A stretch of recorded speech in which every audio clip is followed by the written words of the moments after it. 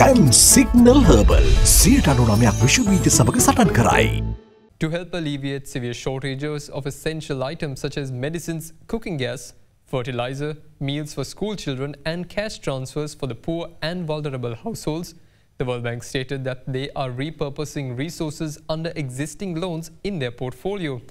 They stated that to date about $160 million of these funds have been disbursed to meet urgent needs of the country. They stated that they are working closely with implementing agencies to establish robust controls and fraudulency oversight to ensure these resources reach the poorest and most vulnerable.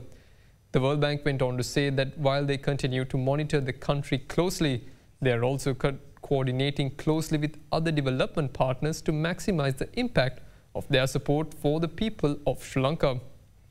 They went on to state that until an adequate macroeconomic policy framework is in place, the World Bank does not plan to offer new financing to Sri Lanka.